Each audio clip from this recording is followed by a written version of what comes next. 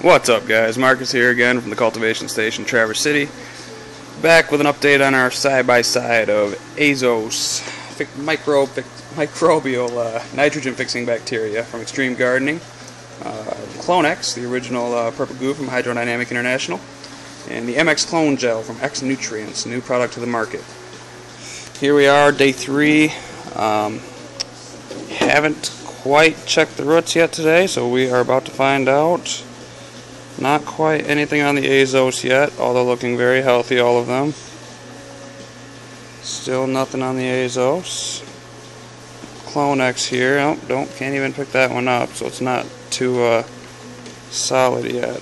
But let's see here. MX, nothing from the MX quite yet, but they all feel solidly rooted. There's some action in there at least.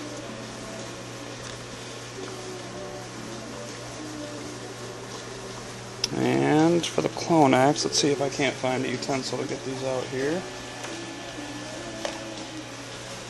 Oh, you know what?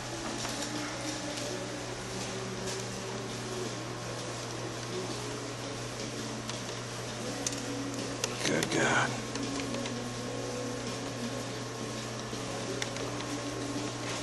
Still no roots from the Clonex either. And they feel a little loose, but kind of skeptical getting them out of there. Don't want to ruin this one. Trying to be fair here. And still nothing on that one either.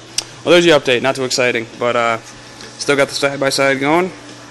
We'll see here in the nest few days which pops roots quicker, and they're all looking fairly healthy, so kind of hard to tell by now.